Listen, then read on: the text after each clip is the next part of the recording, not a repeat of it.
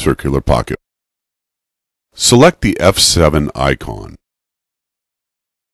Press the level cycle key until you are in level cycle 3, circular pocket 1.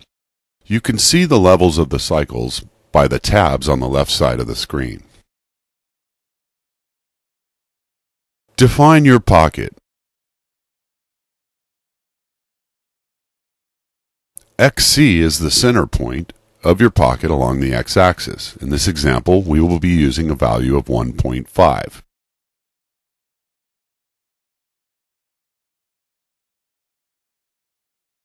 YC is the center point of your pocket along the y-axis. In this example, we will be using a value of -2.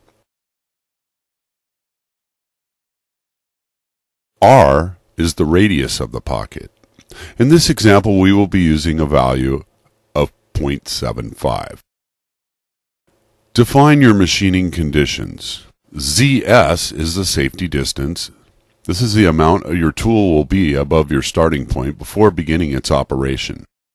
In this example, we will be using a value of 0.1. Z is the starting point on the z-axis. In this example, we will be using a value of 0. P is the total depth of the pocket. In this example, we will be using a value of 0.5.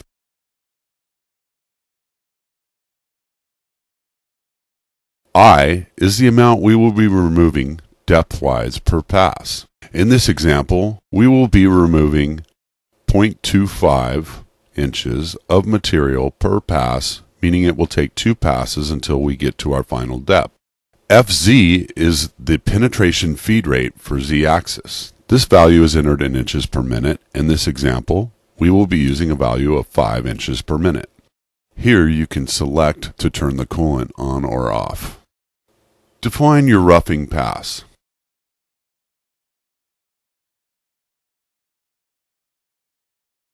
F is your roughing feed rate along the axis.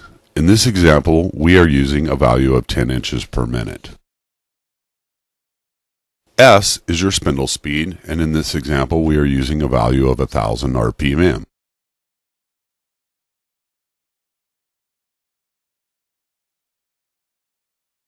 Select your spindle direction. To toggle between directions, push the half key. In this example, we are using clockwise rotation. T is your tool number. In this example, we are using T2. D is your tool offset number, and in this example, we are using D2. The B, beta, is your sideways penetration angle. In this example, we will penetrate into the center of our pocket on a 30-degree angle. This button toggles the type of milling, KLIM or conventional milling. We will be KLIM milling in this example.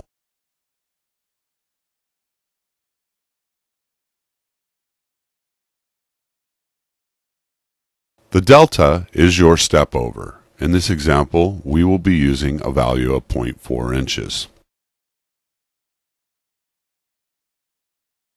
Define your finishing pass.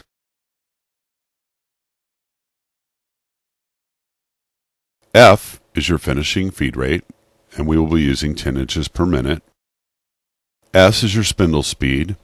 In this example, we are using a value of 1,000 RPM. Select your spindle direction. T is the tool number, and we are using T2. D is your tool offset number, and we are using D2.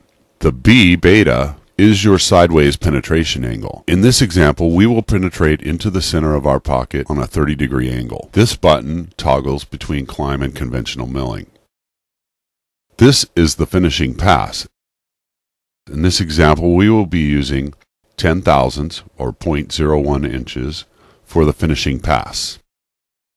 N is the number of finishing passes, and we will be using only one finishing pass.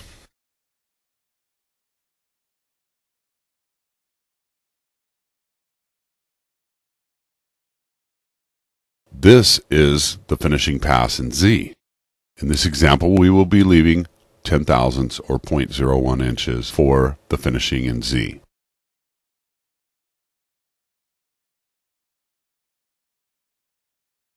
Next, we will simulate the program.